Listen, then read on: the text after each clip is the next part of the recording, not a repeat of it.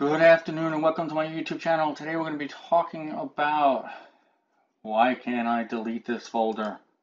I made a folder with some videos, pictures, documents on it. I right click on it, I hit delete, and it says could not find this item. Item not found, there is no longer located. Here, verify the item's location and try again. And you can try again, and it's not going to delete it.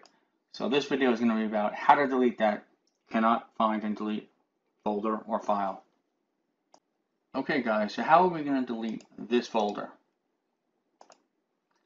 Could not find this item. This is no longer located in the directory here. Let's try this. Let's open the command prompt. Go in here and command. Maybe a little hard to see, but we're going to do this. I want you to type in the following.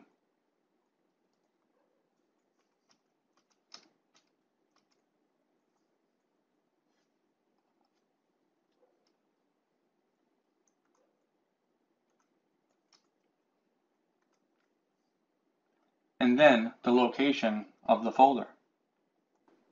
And this you can copy and paste into the command prompt. And the name of the folder. And don't forget your quotes. I'm going to hit enter. Are you sure? Yes.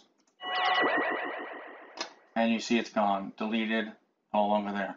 This is the simplest way to delete a file or a folder in Windows that doesn't allow you to do so.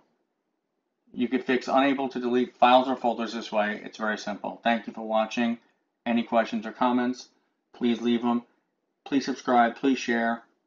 Have a great day.